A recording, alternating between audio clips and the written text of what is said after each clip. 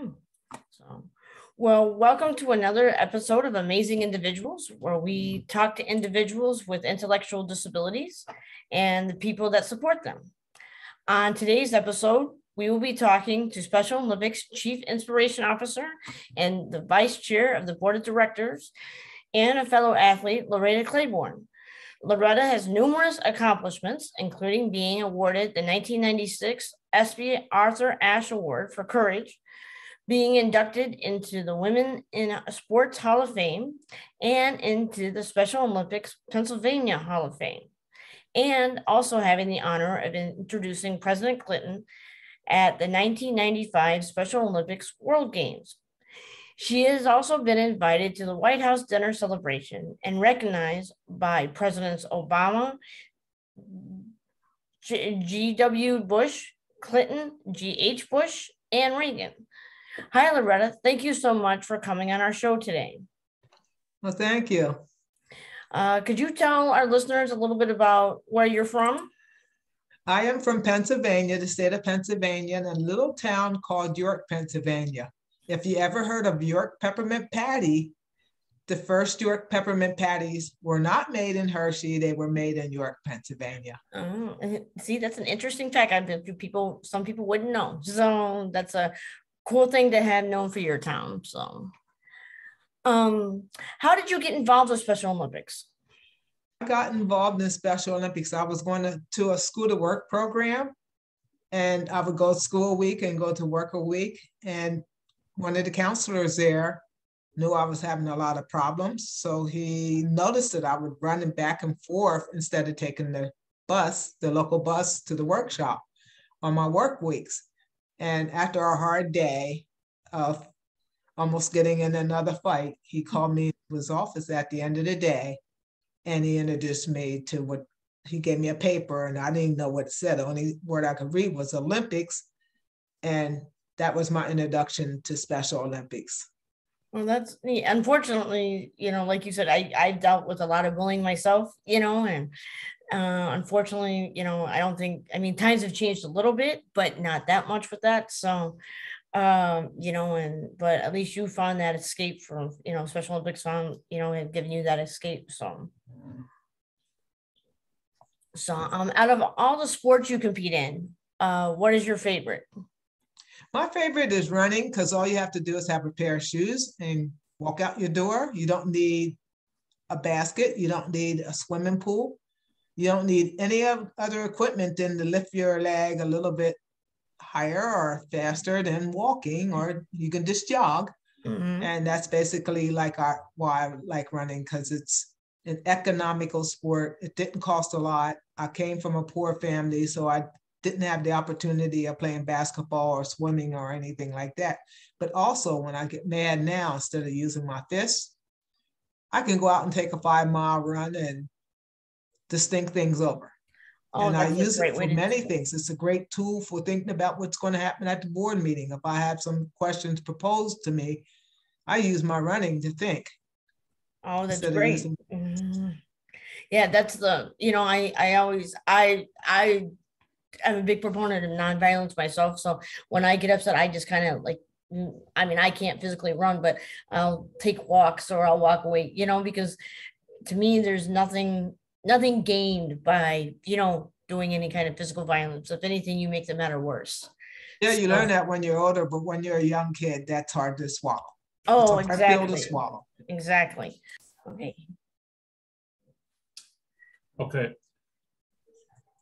You have been part of Special Olympics since 1970. How has it changed through the years? Yes, I have been part since 1970, and where I live at, and probably all over the country, there was probably no more than a couple sports. I would say athletics, what they used to call track and field. Now it's back to track and field, swimming, and possibly like basketball or soccer.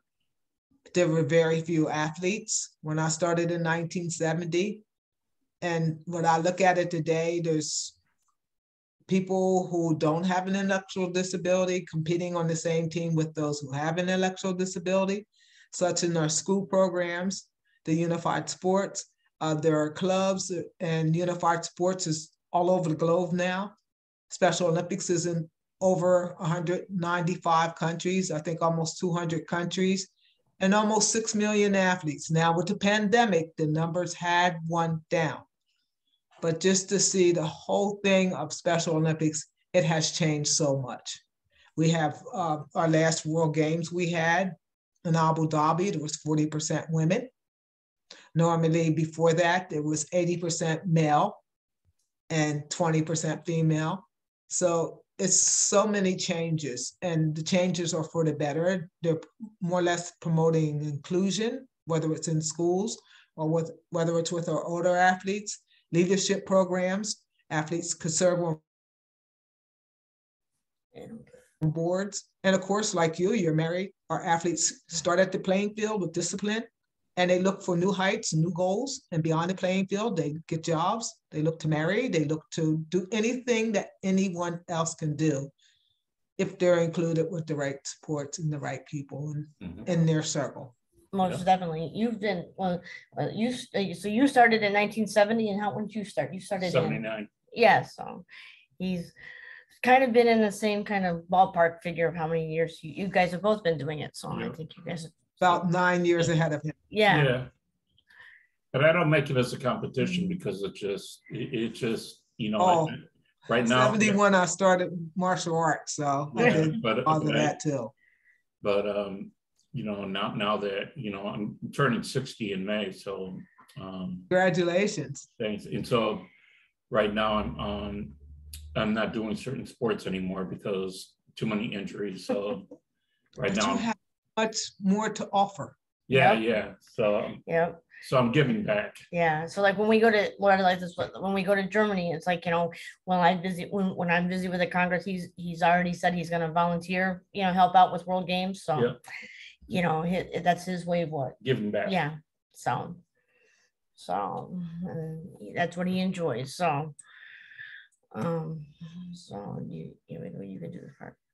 You had the honor. You had the honor of meeting the founders of Special Olympics, Eunice Kennedy Shriver. Could you tell our listeners a little about your relationship with her? Yes, I could tell you a lot, but I'll tell you a little. We became friends after a race in 1980. I was down in Washington, and this lady, I could see her walking around. And I remember the lady's face from 1972 when I ran out in Los Angeles.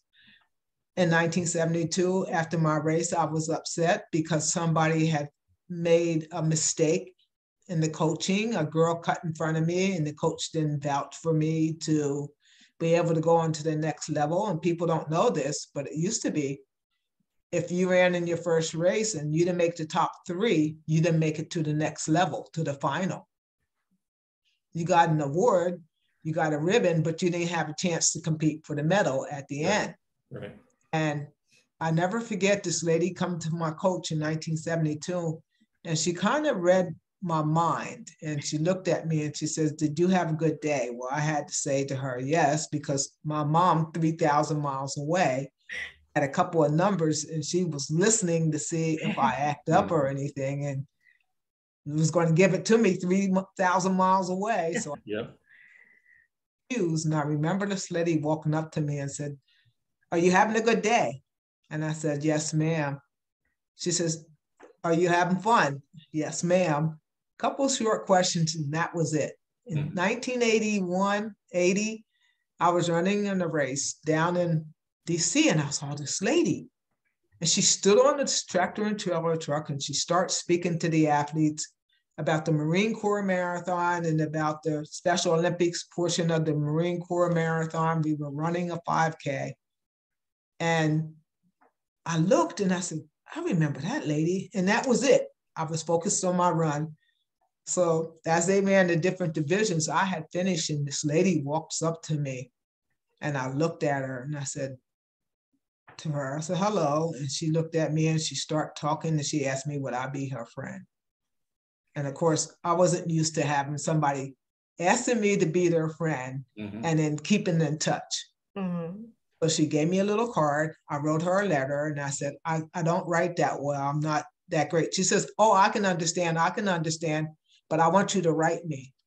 And so ever since that day, we have been friends. And I tell you, they say the best friend is not always the friend who agrees with you all the time, but one who would argue back with you. And that's how we were. Mm-hmm. Oh, that's nice. What is, I guess, with your friendship with her, what is one of your favorite memories, or, that you have of your friendship with her? Oh, I have so many memories, but I never forget the time she called me up and we had this thing. I gotten sick in 1996. And we had this thing that every Monday night I would call her or she would call me. But I said, well, it's easier for me to call you because I had karate class and stuff like that. And one Monday night, I came home because I was a black belt. We had to take law enforcement courses. Mm-hmm. So they would always have one of the state police come in and talk to the martial artists, the black belts, the high ranks, which I was one of them. And I remember that class was running late. And I was like, I had to really be home. I promised my friend I was going to call her. So finally, the Shihan, the head teacher of the class, gives me a ride home. I get home and I look and I say, oh, it's 10 o'clock. I don't call nobody at 10 o'clock. We have this rule in my family. You don't call nobody at 10 o'clock unless it's an emergency. So I decided not to call. So my phone rings and I pick up the phone and here's this woman, my friend. Well, you didn't call me. She was going on and on and on. Why didn't you call me? And I said, well, I was at a karate class and it ran late. Well, what are you doing now? And I made the mistake and said nothing. I had to actually pull the phone from my ear and let her go on. She says, well, I heard you're going to be at the office in a couple of weeks. I said, yes, I'm going to get on the Greyhound bus. I'll be there. I'll see you. So I went down to the office. I had a meeting. I went in the restroom, changed it into my khakis and my dress shirt and everything. And then all of a sudden, I go in this meeting and I'm just doing this and my hair is in place.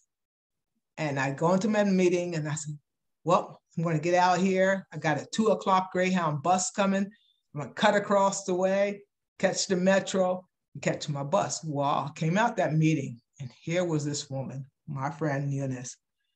Wow, you're here. And the whole lobby was full of people having sessions. I guess a meeting had ended. She goes, well, where are you going? I said, well, I'm getting ready to. And she goes, don't give me no excuses. Don't tell me what you can't do. You show me what you can do. Don't tell me what you can't do. My son is having a campaign and I want you to stay. And I'm like, these are the only, before I could get it out of my mouth, she says, I don't want no excuses. And I end up staying there with her other son, helping her son run for Congress. I learned so much about voting. It made me appreciate voting more. Well, that's great. So that's a story I'll never forget. And I say that to people all the time. Don't tell me what you can't do. Show me what you can do. Exactly. Yeah, that's basically what she said when she fought for Special Olympics to make it what it is today. And if she was living today, I'm pretty sure she'll be a darn good president. Mm-hmm. He would tell our society, don't tell me what you can't do. I want the society to show me what you can do, because you can do if you put your effort to it. Exactly. So yeah, I always get frustrated when people say, you can't do this, or when they're surprised, that we do stuff. It's like, yeah, we're able to. We just maybe had to have the right support, but we're able to do almost everything. Might do it differently. It won't be to your best, but to be to my best. Exactly. Mm-hmm. Exactly. So you also have the honor. Mm-hmm. You've also had the honor of having dinner at the White House and meeting different presidents. What was the experience like? And if you had to choose a favorite president that you met, who would it be? I liked them all. I really liked Bush. I loved Obama and I loved Clinton. I liked them all. Yeah. And a lot of people think going to the White House, yes, if you're going to the White House and you're just going to have dinner and sit there and listen to the entertainment, it's easy. But for my portion of it, it doesn't happen that easy. Mm-mm. I'm normally the one who's getting picked out of that crowd and has to get up there and deliver a message that's going to be impacting not only to me, but to the people in that White House, in that audience, and convey it out to the world. So my job doesn't come easy. Exactly. I very rarely get a chance to go to the White House and sit there and just have dinner and have a grand time. It doesn't happen. Oh, most definitely. It can be very stressful. Yeah. I can understand that. So yeah. So and to go along with it, so you're the chief inspirational officer for, Special Olympics. What are some of the things you do in that role? In that role, there's a lot to do. Just like I was just telling you about the White House, being on the board to make sure that the board stays with the mission, but also promoting Special Olympics in all aspects, not just in sport, not just in board meetings, but making Special Olympics be aware in every way, whether it's in schools, whether they're in, they might call me up and say, hey, we need you to give us some advice on how to go to a certain level of inner city schools and how can we do that. So it's a constant job. Right now with COVID, it's not as much, but there's times I've been sitting at computers for hours. But is it worth it? Yes, it is, because I know what Special Olympics has done for me, and I know what it can do, and hope and pray that it can do for so many others. Well, around the world. We appreciate all you do for us. I remember Exactly. when you were talking at our the recent law enforcement kickoff conference, and we couldn't Love be there, law enforcement. and we couldn't be there, but we listened to it, and your words were so inspirational. So, but go ahead. Okay. You speak 4 different languages and are fluent in sign language. Could you tell our listeners what 4 languages you speak? I really don't speak them fluently. Language, that means things flow. But I have a thing that when I go to a country that's an international country, I like to learn to speak conversationally, be able to greet myself. Hello, my name is, excuse me, please, thank you. So I don't learn any language fluently. Like when I went to Tanzania, I never forget going in this room and this guy comes out and says, Jumbo. And I said, Uhali Gani. I said, see Jumbo. And the guy says, like, hello. And I'm like saying, how are you? Fine. And the gentleman that was sitting next to me was another athlete. And he turned around and looked at the guy and says, well, how are you? And he knew about going on this trip like 6 months out. Arnie knew like 2 weeks out. And he really jumped on that guy. I felt bad for him, but my thing is, if I'm going to go to an international country, I don't want to be the ignorant American. So I try to learn a little bit of the language. Even when I went to Abu Dhabi, I remember every morning I got Kaifa Halik, Bikayat Shukran. They would say Bikayat Shukran, or they'll say Kaifa Halik, means hello, how are you? I'm fine, Bikayat Shukran. And I would be able to speak a little bit. And you just open the eyes up to the world when you do that, because they look at you with a vague way of this is an American. But when somebody goes out there and takes the time to learn a little bit of their language, that makes the conversation more. And it makes it inviting. Like, you took the time to learn my language. And that's normally what they don't expect. So you give them the unexpected and open their eyes and mind. Most definitely. Yeah, my stepdad's from Istanbul. So, I don't speak a lot of it, but I did, I can say hello and some, just like a couple other ones, but it makes me grateful knowing that, at least I took the time to, like you said, kind of learn at least some of it. So, so go ahead. Oh, let me ask this question first. I'm sorry. So how did your friendship with Nora Mason come about? And could you tell us about what you have gained from this friendship? Nora Mason and I, way back, I think it was in 1986, they had a local office, like a sort of like our state is big. Mm-hmm. So they just had the state office down in Norristown, which is still is today. Ever since 1980, when I would go down there on a Greyhound bus and volunteer, still there, only a different place. They moved a couple weeks later and they were in this place and they're still in the same office. Where Nora and a friend named Ann Edwards, two ladies, I guess they went to school together. They decided to have a regional office. So it was like 26 miles from my town. I get on the bus and go up there and volunteer. And that's how I met Nora and this other friend who worked at this office. And we just became good friends. And one time I was going to a camp and I wanted to go to camp so bad and I didn't have a way. So somebody got in contact and Nora said she would take me to camp. So she came to the projects in Newark. Yep. My mom was a little ticked because I was leaving for a week. She thought, oh, well, you're going to camp. You're going to come back at the end of the week, aren't you? I was like, no. She said, well, how are you getting there? I hope you don't go. And I was like, well, I already signed up and this lady's going to pick me up. She comes from Harrisburg. And my mom was not happy. But then finally Nora comes. I said, oh, she's here. And I had all my stuff packed up. And I knew my mom was uneasy because she didn't want Loretta to leave because she did the projects and it was, in the West End.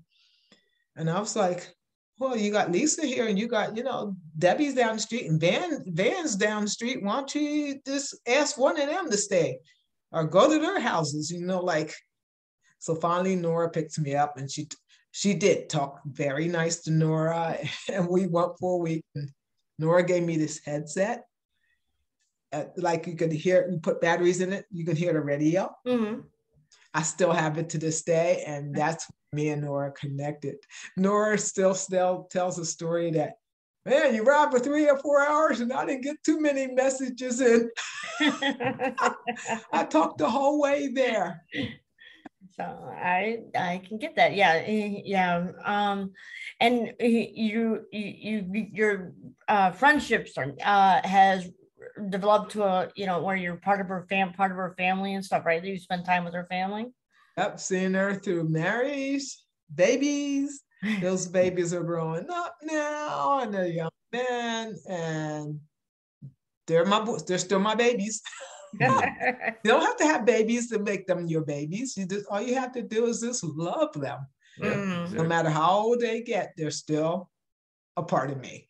Well, most definitely. Yeah. I met Norm during the 50th at a leadership conference, and I thought she was, most of the nicest person, you'll ever meet. So I'm glad you guys, I'm glad you guys have that ongoing. I've been very, very blessed with the people that I have in my life. And even throughout the year, some of them are not here anymore. Janet McFarland's not here. Eunice is not here. Mm-hmm.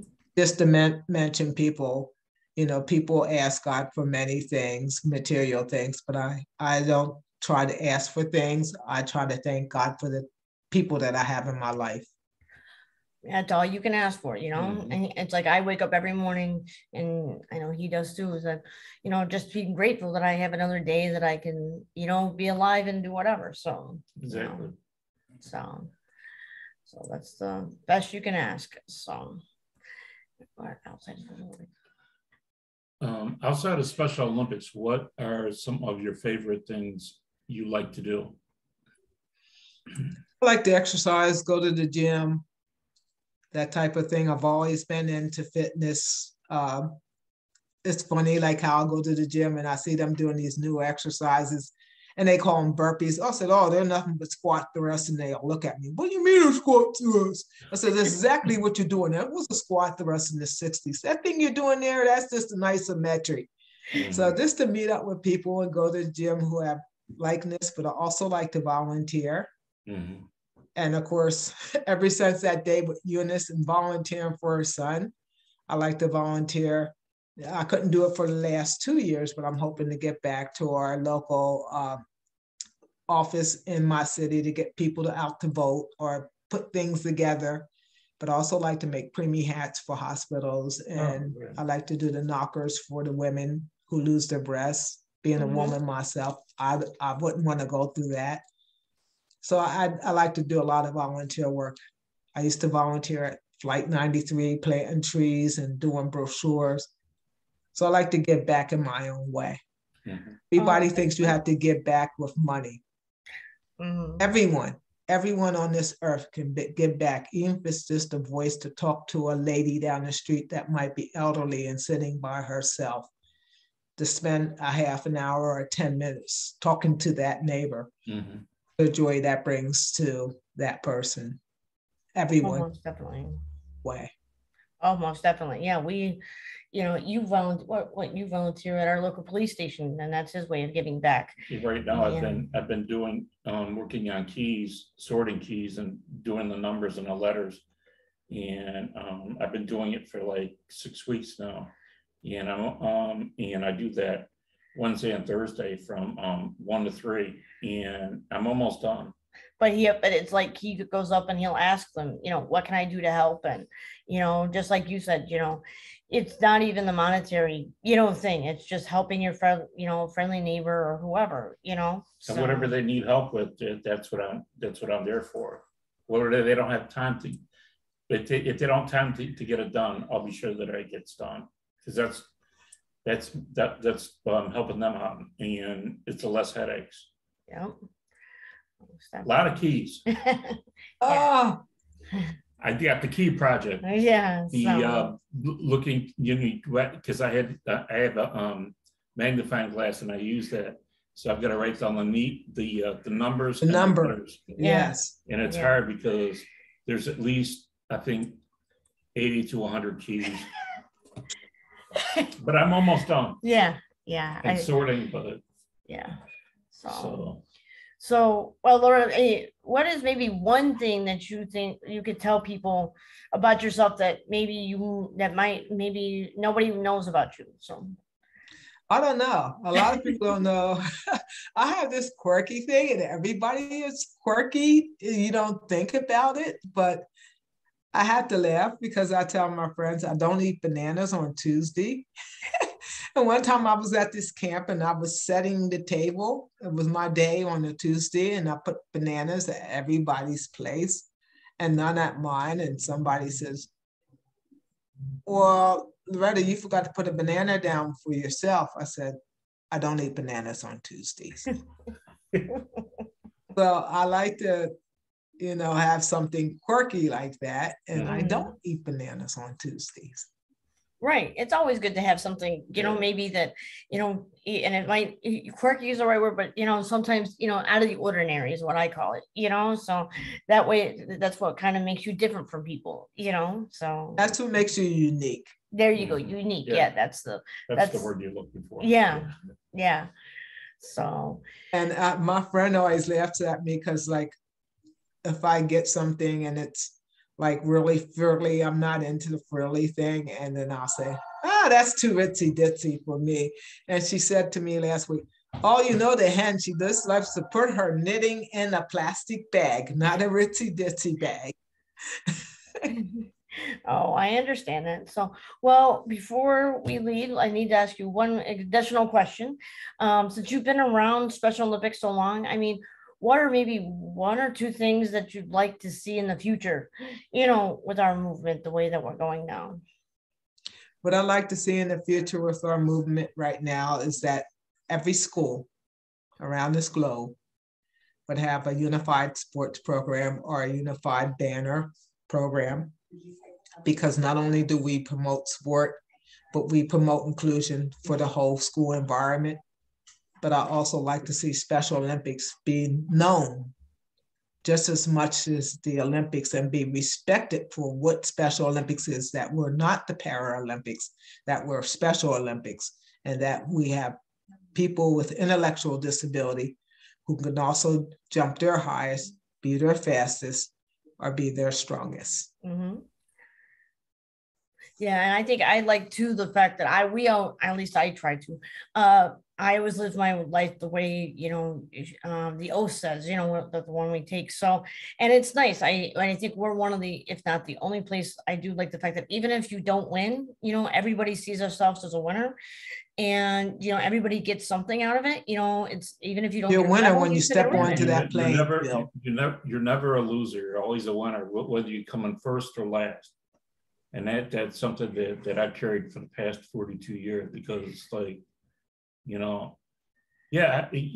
like when I just had my powerlifting tournament, and I came in, I got 2 bronze and a fourth, but I did a 190, I won a 195 in the deadlift, and that was a personal best, and I was happy with it. So I mean, I look at it for the opportunity. Because, and it's like it's like, so I didn't get gold. So, but I did a personal best, and I'm happy with that. And you did the best you could. So. Exactly. I'm not gonna. I look at it differently. That my mother, because of the color of her skin, couldn't do these sports. And one night I sat at the end of her bed about 2:00 in the morning. I would talk to her, and she says, "Loretta, I hope you appreciate what you have."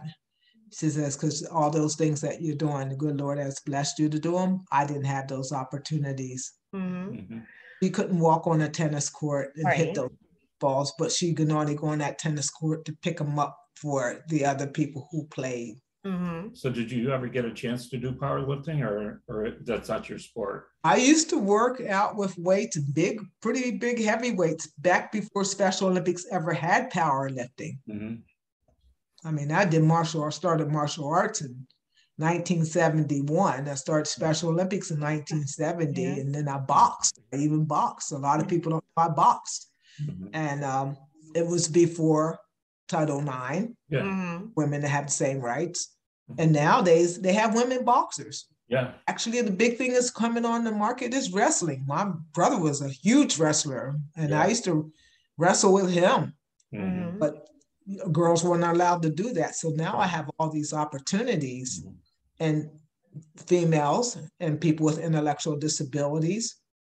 Look at the young man, Chris Nevich, I think his name is, that did this triathlon. The Ironman. Ironman. Yeah. He didn't do the initial one in Hawaii. He might have, but he's done one. And to be able to do that, to have that opportunity, that's why I look at sport differently than a lot of people. I look at it that my mother, the generation before me, because of the color of the skin, didn't have that opportunity. That I had that opportunity. Right. That nowadays, all of us have the opportunity, not only to play the sport, to be able to participate in the sport, but also take that opportunity and branch it out to be ourselves and use our voices. And Special Olympics provides more than just medals in sport. Right. And to that point too, it's like, before we used to be, told that we need to be in group homes or institutions and hidden away. So, that's what's nice too, is that we don't have to do that anymore. So, well, it's still a lot of societies, they still do that. And that's what we're trying to get them away from. That. Oh, exactly. Value. Institutions are for people who committed a crime. To me, that's just basically a jail. Most definitely. Group homes are good, because if they didn't have group homes, where would we put our people? Exactly. They definitely don't belong in nursing homes. Right. So exactly. Good for some, but not for all. Yep. So we have our choices. There you go. Exactly. So go ahead. Thank you so much. Thank you so much, Loretta, for joining us today. We really enjoyed talking to you. You are such a inspiration to everyone in the outside of Special Olympics. So that wraps up another episode of Amazing Individuals. We hope you enjoyed our show. Please remember to subscribe to our channel for more great episodes. Before we end today, Lisa and I would like to remind everyone to make sure to get their COVID vaccine as well as their boosters if you have not already done so. You are not just doing it for yourself, but you're doing it for the whole world. We hope everyone will stay healthy and safe, And remember that people with intellectual disabilities can accomplish whatever they want with the right supports. So thank you again, Loretta, for joining us today. So. Yeah.